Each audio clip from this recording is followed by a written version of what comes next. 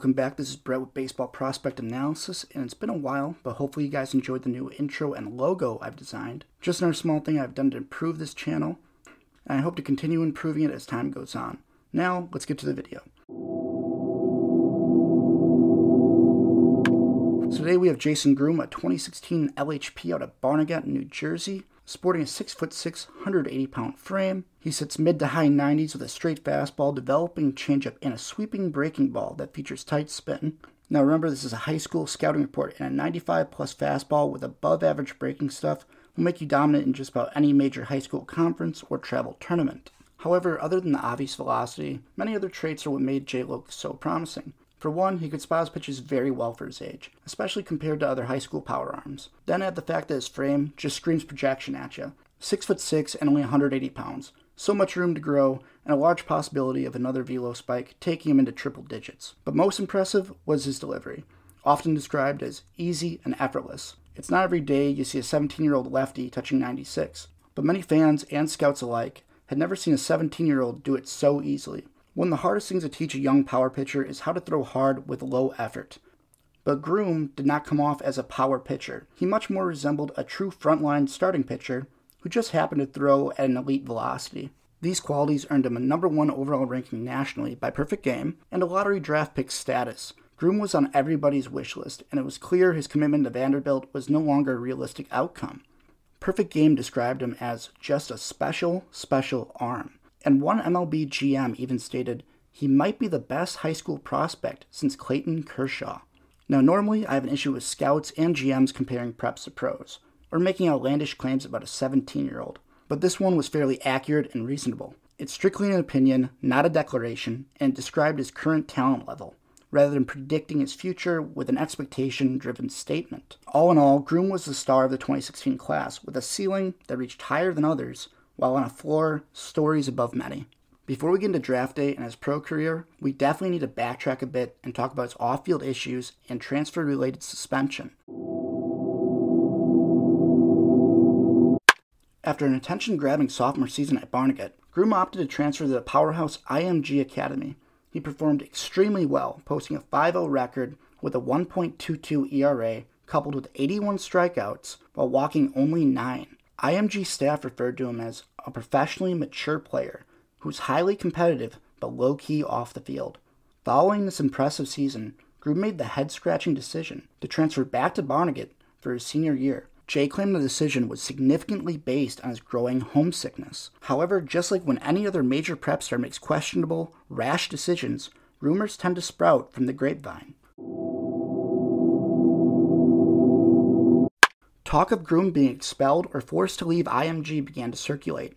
Many allegations claiming he was caught with marijuana spread online and through word of mouth. The most common story found online, albeit mostly on Reddit, claims he was caught by IMG, and they agreed on keeping silent on the matter as long as he left following the last semester. Now remember people, this is Reddit, the same site that features groups of people talking about lizard-human hybrids and Bigfoot's whereabouts. But it would be incredibly naive to dismiss any of these allegations fully, especially with the information and events that would occur following this transfer. Groome's transfer would initially come at a price. Due to New Jersey transfer rules, he would end up causing his team multiple forfeited games and an additional 7 games for himself. Many started to question why he would transfer back knowing this would happen. Transfer rules in high school are usually pretty well known by involved parents and coaches alike. Many state prep organizations, even mine, the WIAA, have transfer rules with little to no leeway to prevent super teams and parents transferring their kids for solely athletic purposes. I personally doubt Barnegat's coach, Groome's parents, and even Jay himself were unaware of the rules. This does make it more convincing that he had actually been asked to leave IMG with no direct backup plan. More talk by professional scouts this time seemed to lean that direction as well. More rumors of marijuana use, alcohol consumption, and an inflated ego started to come afloat. Shortly before the draft as well, Groome changed his commitment to Chipola, a junior college in Florida. Many teams already questioning his signability ended up crossing his name out once his agent announced his magic number was a $4 million signing bonus. The once projected top 5 pick in the draft ended up falling to pick number 12, claimed by the Boston Red Sox. The Red Sox hoped the intrigue of being close to home and being one of his favorite teams would lead to a somewhat signable draft pick in Groome. After much negotiation, they agreed on a $3.65 million signing bonus. If you ask me, $3.65 million for a number 12 pick, Groome definitely made the best of a situation that was less than ideal. And just as the antics seemed to have concluded, more were quickly on their way. Following a 6-inning 2016 pro stint, mostly due to the amount of innings he logged in the senior campaign, he ended up arriving at the 2017 spring training fairly unprepared. The Red Sox had verbally made it apparent how displeased they were with his condition upon arriving. Shortly after, he made his first start of 2017. This led to an immediate intercostal strain, sidelining him for 2 months. This was followed by forearm soreness in August, causing him to be shut down for most of the remainder of the season. On top of all this, Jason's father was arrested on July 10th of 2017 and later charged with possession of meth, heroin, and cocaine with intent to distribute. Thankfully, it was revealed that Jason had no connection with any of this and would ultimately not impact him directly, other than the obvious emotional toll this could cause anyone in that situation. At this point, I'd like to step off the rubber a bit and give my take on all this controversy. Because yes, in 2 short years, there was a lot of it. First off, let me say I don't fully buy the homesick transfer story. Too many things don't add up, and if he had another dominant year at IMG, it would have only secured his initial draft stock. Whether the allegations are true, I couldn't tell you. I'd hope they weren't, but lots of signs point to the possibility that they actually were. Either way, you got $3.65 million as a number 12 pick. There is no reason in my mind that would justify showing up to your first spring training in the shape that he did. And I truly believe his lack of shape in spring may have led to his injury-filled 2017 season. Now for his father, I don't believe we should associate that at all with Groome. We all know people who have had family or friends go off the deep end. And Jason should not be defined by his father's actions. He should be defined by his own character and decisions. In October of 2017, Groome made quite possibly one of the best decisions of his career. He opted to move to Fort Myers, Florida, bringing his family with. This way he could be fully focused on training while still having his family close by. Red Sox superstar Chris Sale happened to hear about Groome's move through Boston's mental skills coach, Laz Gutierrez. I really hope I'm saying that right. Sale decided to invite the young talent to work out together, hoping to help guide him through a productive offseason. Something Groome truly needed. Sale recalled his first couple weeks in the bigs was greatly influenced by then vets Jake Peavy and Mark Burrell. According to Sale, they had a major impact on his initial path and development early in his career, and helping Groome was a way of keeping the tradition alive, as well as helping a young prospect within the organization that had superstar potential. Groome initially thought it was a prank and was shocked to find out it was actually true. What followed was truly a blessing. A bond between Groome and Sale was created through workouts, common interests, and family members, those being Groome's 5-year-old twin brothers and Sale's 7-year-old son. This seemed to greatly advance Groome's off-season work ethic as well as his character. The off-season ended with Sale impressed with Groome's desire to learn and dedication to training, and Groome with a new understanding of what a true off-season should entail, as well as a new mentor that can help him throughout his career. All in all, if we get to see a dominant Groome at the MLB level someday, I think many fans and coaches alike will owe Chris Sale a thank you card or two. Unfortunately, like many young high-octane pitching prospects, Groome underwent Tommy John surgery on May 15th of 2018. This was following a promising showing in spring training of that year.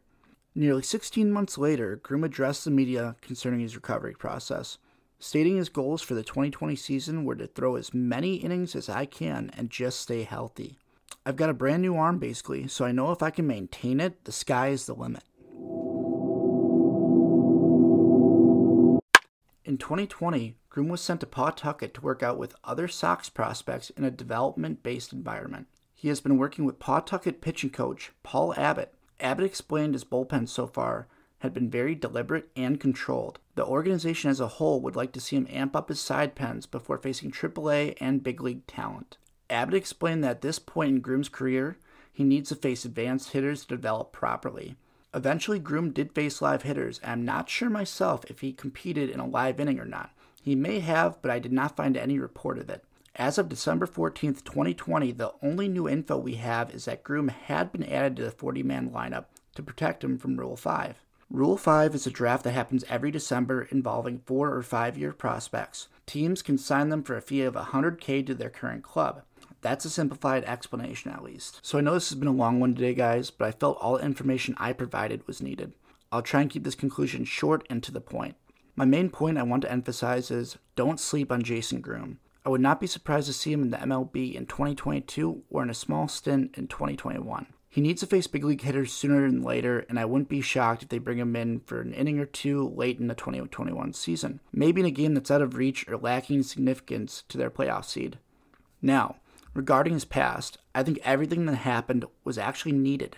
I'm a firm believer in the ideology that you need to lose multiple times in order to learn how to win consistently and properly, whether that be in a literal game or life in general. Groome has seen his share of scrutiny and controversy. However, I think the road he traveled may have advanced his maturity and character faster than your average prospect. The major factor of this change and advancement I believe to be the 2017-2018 offseason he had with Sale. I believe this caused him to reflect and learn from his past as well as gain a new understanding on how a true MLB superstar carries himself.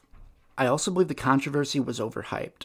Compared to basketball and football, baseball tends to be looked at as more of a Puritan sport.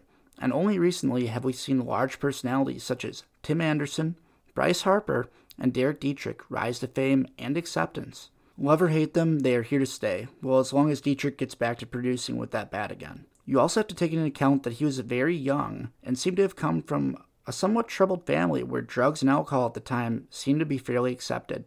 Anyways, I'll close this out by saying we should all be excited for this kid's future and the potential he still possesses. I'm not a big jersey guy, but once he makes his MLB debut, I can guarantee you my bank account will be a few $100s short and I'll have a nice jersey hanging in my office, and I might even wear it a couple times. If you guys made it all the way to the end, I'd like to thank you for tuning in and hopefully learning something new about this top prospect. I'm planning to release one video per week every Monday going into the foreseeable future. If you enjoyed this breakdown, I highly suggest you subscribe to the channel and click that bell to be notified when new videos are released. And lastly, if you enjoyed the video, please consider leaving a like to show some support for the channel. Also, comment any thoughts you have on the video or any prospects you'd like me to break down in the future. And until next time, have a great rest of your day, guys. I'll see you later.